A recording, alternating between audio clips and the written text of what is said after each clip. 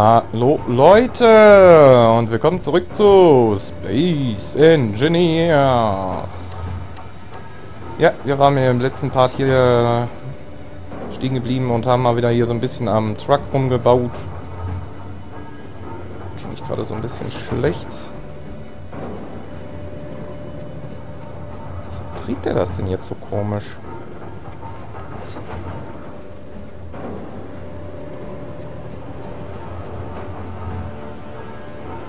Passt das jetzt oder nicht? Ja. So. Das müsste eigentlich auch passen. Ja. So. Und da dran. Dann sollte das Cockpit nämlich auch mit Sauerstoff versorgt werden. Trotzdem. Ja, ich habe jetzt halt vor, genau hier den Reaktor hinzubauen. So, jetzt brauchen wir hierfür nochmal Stahlrohr groß.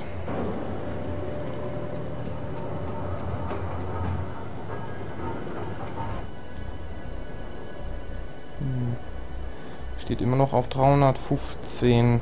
Ja, der hat ja auch bis jetzt immer noch 100%. Also ja, ich weiß auch nicht so direkt, wonach er sich richtet. Also so.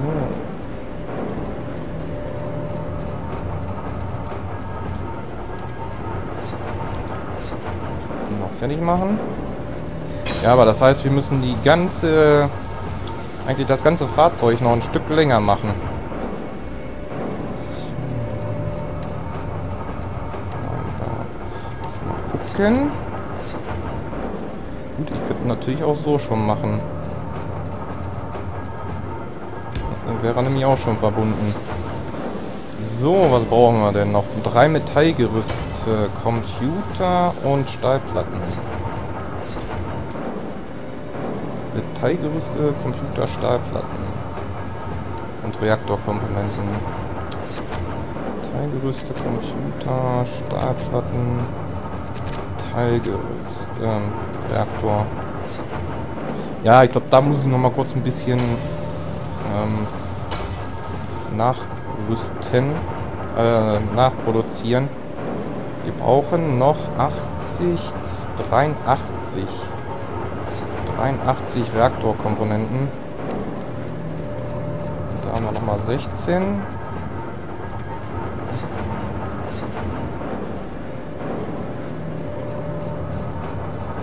Ja, aber ihr könnt es auch sehen, ich habe ein bisschen zu viel Batterien hergestellt. So.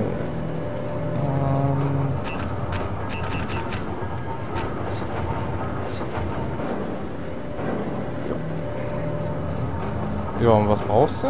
Silber. Meine Herren. Silber haben wir das überhaupt noch?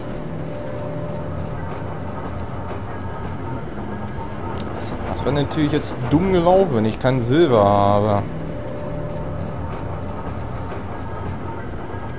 Platin.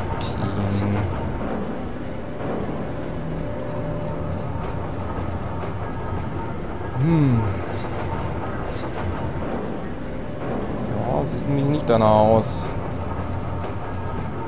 Silizium, Nickel, Platin.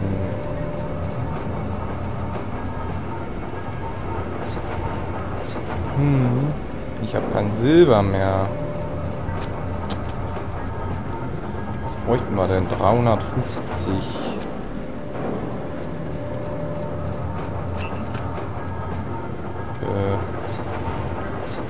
Eigentlich erstmal gucken, was hat das Zeug denn?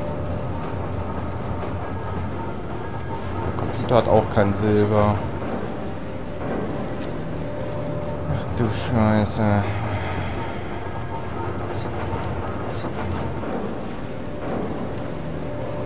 Ich muss mal kurz Silber holen. Mit den Astronauten.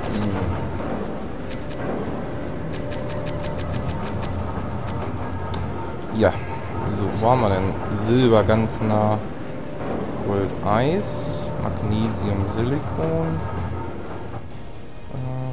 Platinum, Nickel. Eisen, Silber. Da ist der einzigste Silber. Tatsache. Eieiei. Ja, und das habe ich natürlich am Anfang die ganze Zeit gemacht. Hier mit den Astronauten hier, die ganzen Asteroiden abgeflogen. Ne?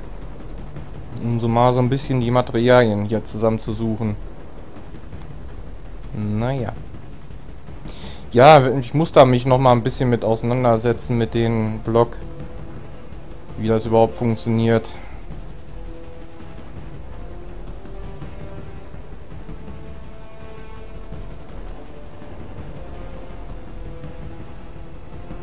Aber ich wollte jetzt halt nicht zu viel offline machen, ne? Nachher kommt ihr halt dann gar nicht mehr mit. Ne? Jo, das heißt Silber brauchen wir. Geht das ja ganz einer in der Nähe. Und den habe ich nie abgeflogen. So, Silber brauchen wir.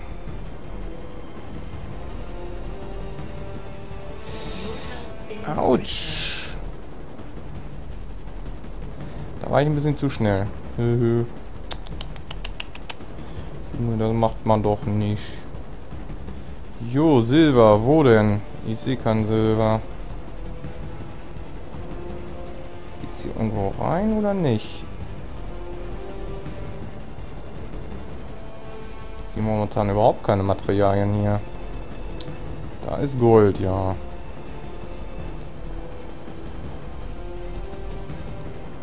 Kein Eingang, gar nichts irgendwie. Hier unten mal Licht an? Nö. Eisen.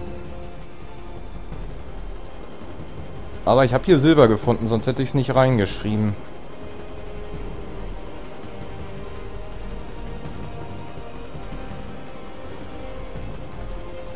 Hätte ich hier drin kein Silber gefunden, hätte ich es auch nicht reingeschrieben.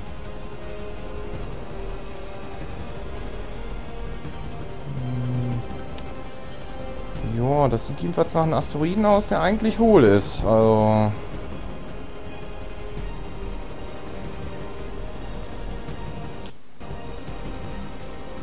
Da.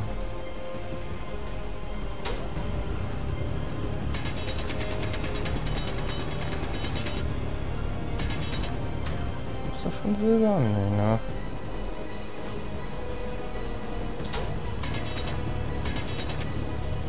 Ja, diese neuen Texturen, da muss ich mich auch teilweise noch ein bisschen dran gewöhnen. Das ist aber Silber. Und das sieht mehr nach Magnesium aus als nach Silber. Ja, das war Stein. Silber. Ja, doch das Bläuliche. Ach Mann, dann kommen wir heute ja wieder zu nicht zu richtig was. Okay. Gib das Silber mal her. Das war eine ganze Fuhre. Ja gut, ganz am Anfang habe ich ja wieder, wie ich ja schon mal angesprochen habe. Ich habe ja von allen Erzen, die wir mal gefunden hatten, habe ich ja 1000 Erzeinheiten in dem Sinne mal ins Lager gepackt. War ja irgendwie klar, dass das nicht sehr lange hält, ne? Jo. Ja, 1000 Silber, das ist nun mal nicht sehr viel.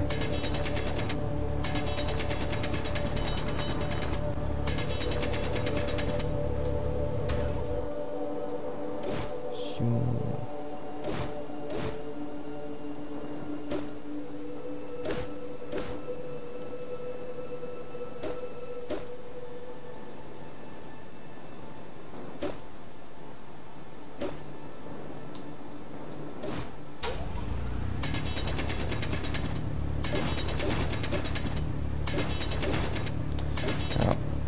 Die ganze Zeit vergessen, mal die rechte Maustaste auch noch gedrückt zu halten.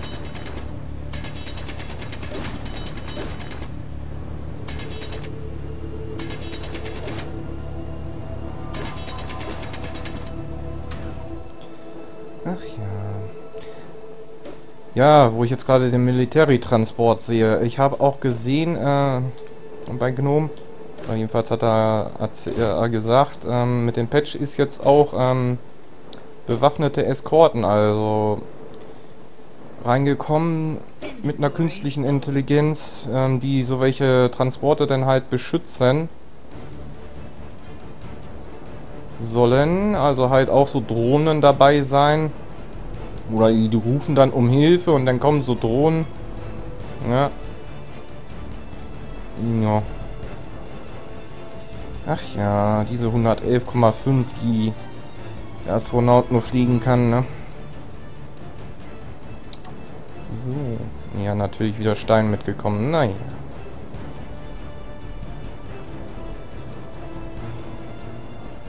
Jo. Ja, aber dieses Gestottere liegt nicht am Aufnahmeprogramm. Habe ich jetzt schon gemerkt. Als ich vorhin offline halt das Silikon geholt hatte, hat das auch wieder auf dem Rückweg so dermaßen gestottert. Eine ganze Zeit lang sogar. Ach ja, naja. Ja, und ich habe mal geguckt, meine Grafikkarte gerade mal bei, was weiß ich, 65 bis 70 Grad. Also für eine Nvidia-Karte ist das eigentlich gar nichts. Ja, da kommt die normalerweise jede Nvidia-Karte erst gerade mal so richtig in Gang. Diesmal nicht so schnell. Jetzt muss ich mal gucken. Silbererz war, glaube ich, auch nur mit der normalen Raffinerie, ne?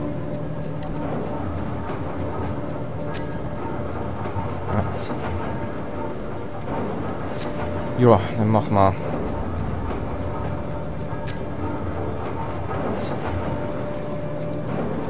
Jo. Sieht das aus? Hat er sich schon ein bisschen gedreht? Ja, also bis jetzt ist er immer noch bei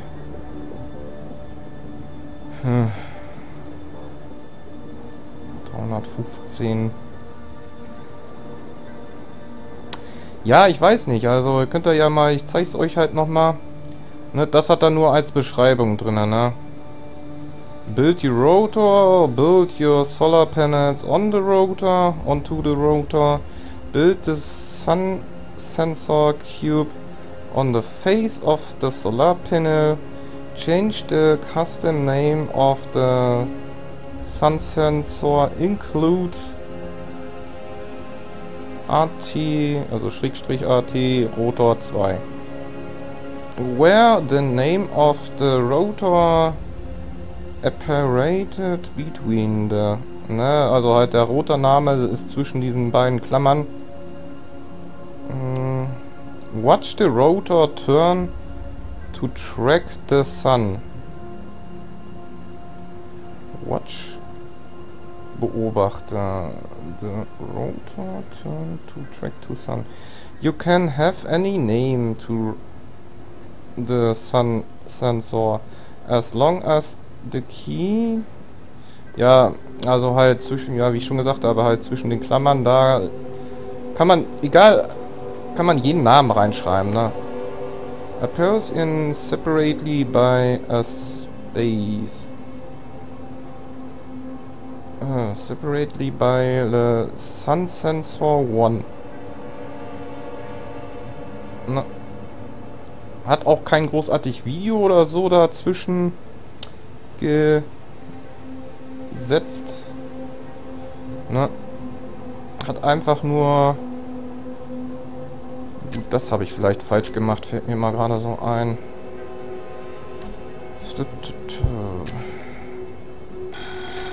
Das habe ich ein bisschen falsch gemacht.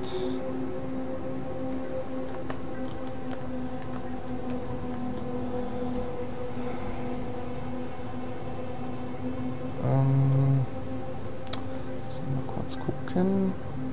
So, da ist natürlich wieder zugemacht. Ja, das mache ich noch kurz mit euch. Mal kurz gucken, ob wir das nicht doch ein bisschen hinkriegen. So.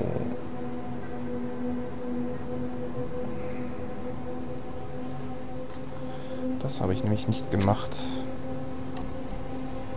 Da habe ich nämlich jetzt einfach dieses AT-Gedöns so reingeschrieben. Aber großartig, denke ich mal, großartig was ändern sollte es eigentlich nicht. Oh. Guck mal an. Aber das ist ein bisschen falsch, du. Die Sonne ist da unten.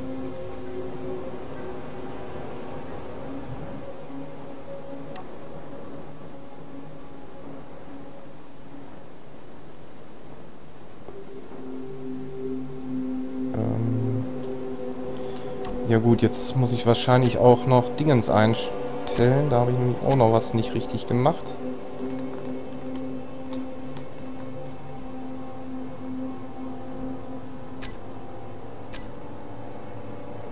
Ach nee, schaltet da automatisch aus. Wieso?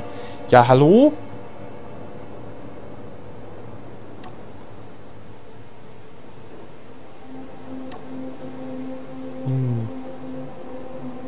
Die Sonne ist da unten.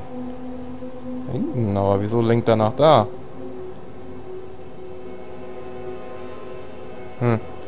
Ja, nee, da gucke ich gleich nochmal offline so ein bisschen, was das werden soll hier.